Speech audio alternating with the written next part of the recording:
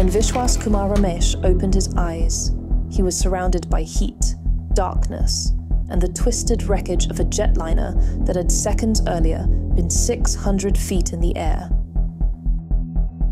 Flames licked at torn insulation, seats were ripped from their rails, and cabin walls had collapsed into jagged metal. Somehow, Seat 11A remained anchored and intact. It was one of the few parts of the aircraft that hadn't been torn apart, crushed, or incinerated in the explosion and impact. He was injured, disoriented, and alone, but he was alive. What caused this devastating crash? How did he survive? And what does this mean for the future of aviation? This isn't just the story of a plane crash. It's a brief insight into systemic failure, corporate accountability, and one man's miraculous survival.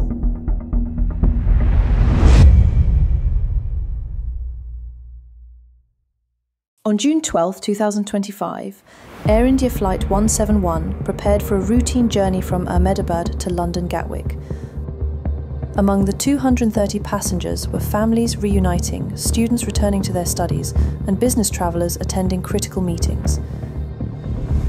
The aircraft was commanded by Captain Sumit Sabharwal, a seasoned veteran pilot with over 8,200 flying hours, supported by First Officer Clive Kundar, known for his calm demeanour and precision in the cockpit. Though skies were clear, scorching temperatures of nearly 42 degrees Celsius posed significant challenges for aircraft performance during takeoff. Flight 171 was operating at full capacity. Every seat filled, fuel tanks loaded for the long haul to London, and cargo compartments packed. The aircraft was close to its maximum certified takeoff weight. In these hot, high-density altitude conditions, even the smallest aerodynamic inefficiencies could dramatically impact lift and climb rate. At precisely 13:39 local time, Flight 171 lifted off from Ahmedabad's runway 23. Within 30 seconds, the aircraft, carrying a full load of passengers, fuel, and cargo, reached just 625 feet before beginning a slow, fatal descent. Captain Sumit Sabharwal's voice, strained and urgent, crackled over the radio. Mayday, mayday, mayday, no power, no thrust, going down. It was a mayday that conveyed not just distress, but confusion. Eyewitnesses on the ground described a strange sight. The plane seemed to hover, struggling to climb, its nose pitched unusually high. Just 10 seconds later, the final transmission faded into silence. At 13:39:40, Flight 171 slammed into the edge of a medical college building just past the runway perimeter. Witnesses reported a thunderous impact, followed by flames and black smoke rising into the midday sky.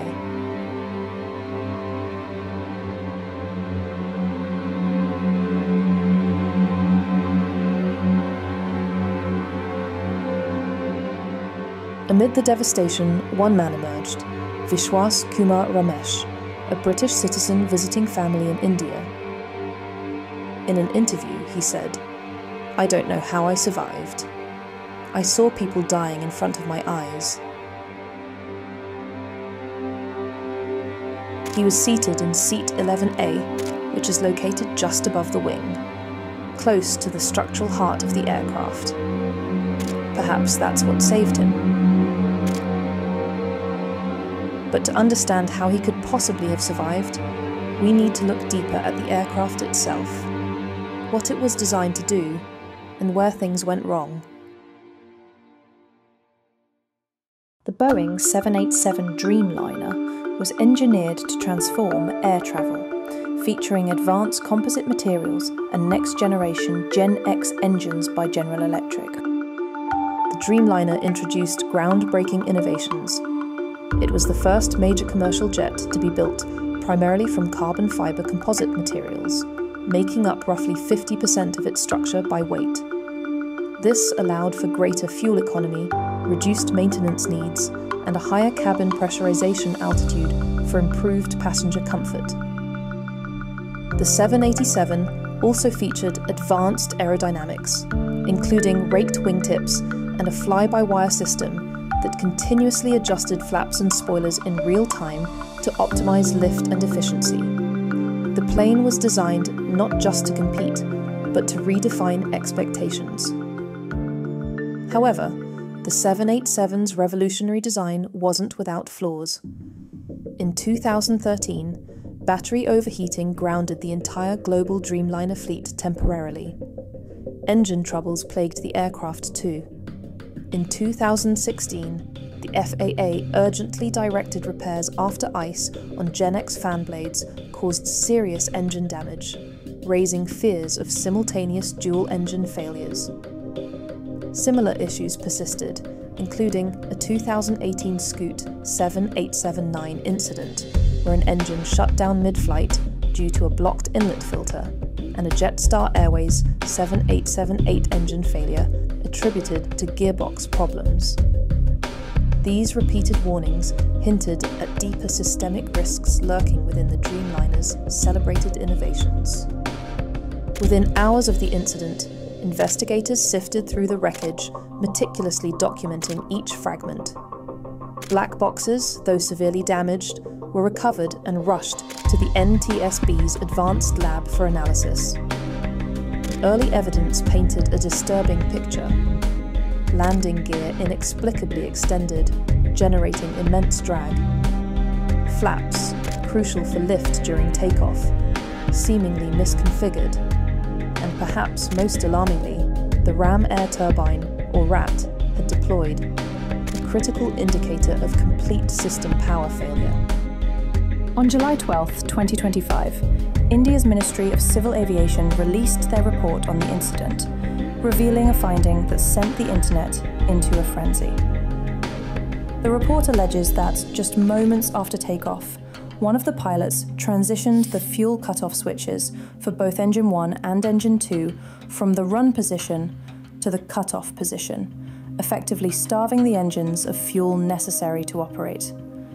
Shortly after, the cockpit voicer recorder captured one of the pilots asking the other, "Why did he cut off?" To which the other pilot responds that he did not do so.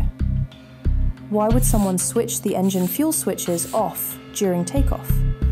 According to experts, the switch is only turned to cut off in two scenarios: when the plane has landed safely and the engines are no longer needed, or in the case of an engine failure, in which case the switches are turned off, then immediately back on. Did the pilot think the plane was losing power and try to save it by switching off the fuel and back on? Experts claim that this wouldn't be the correct procedure in this scenario, and that the plane should have been allowed to climb further before attempting any mitigation procedures. Accidental switch movement is out of the question too, as the switches are a heavy, spring-loaded, gated type that require the operator to pull it up out of its socket, move down, then released. Social media erupted with theories, some alleging sabotage, others suggesting pilot error or corporate negligence. Public sentiment surged towards skepticism about corporate transparency, fueled by Boeing's and GE's troubled histories. This wasn't Boeing's first crisis. The company had already weathered two fatal 737 MAX crashes in 2018 and 2019, killing 346 people and exposing a disturbing trend of internal failures. Investigations revealed that Boeing knowingly withheld critical information about the MCAS flight control system from regulators and pilots alike. A 2021 Senate report cited 7 whistleblowers from Boeing, GE, and the FAA, warning of fundamental problems with safety oversight across the aerospace industry. General Electric wasn't without scrutiny either. Richard Kucera, a former lead inspector at GE, alleged that he was pushed out after raising concerns about inadequate inspections in the production of 777X and GEnx engines. His claims pointed to a culture that discouraged transparency and favoured speed over diligence. Boeing has paid over $4 billion in safety-related penalties since 2000. In 2024 alone, the company was fined nearly $700 million for criminal violations. Critics argue that these penalties pale in comparison to the systemic problems they reflect. A corporate culture where regulatory compliance is treated as a formality, and ethical red flags are sidelined in pursuit of quarterly earnings. The Air India crash brought renewed scrutiny to these institutions. How many warnings were ignored? How many lessons from past tragedies went unheeded? And how do you hold a $164 billion corporation accountable for human lives lost?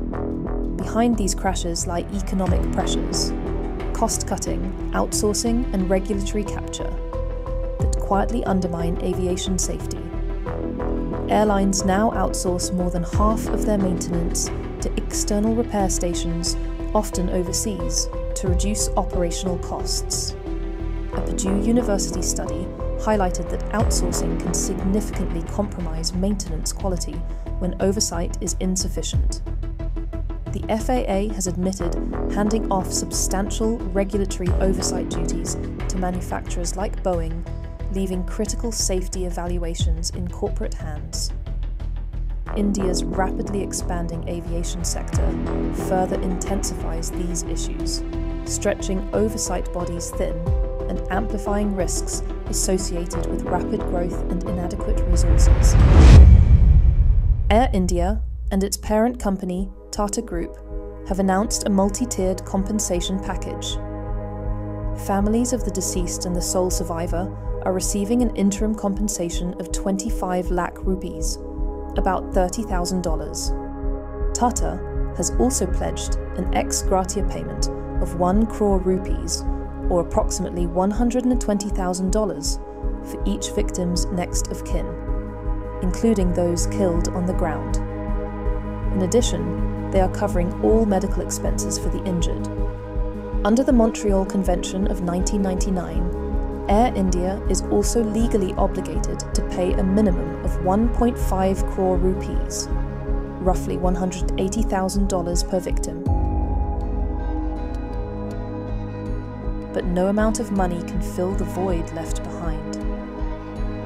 As memorials grow and loved ones grieve, the world watches to see who will be held accountable, and perhaps more importantly, the changes that will be made to ensure this never happens again. We entrust our lives to complex systems, machines, corporations, regulators, and when they fail, the human cost is incalculable.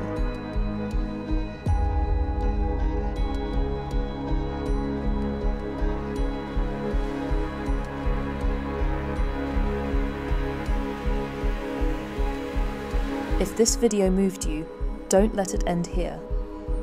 Share it, discuss it, ask the questions no one dares to ask, demand real accountability from the corporations, regulators, and decision makers responsible, because only scrutiny can prevent the next disaster.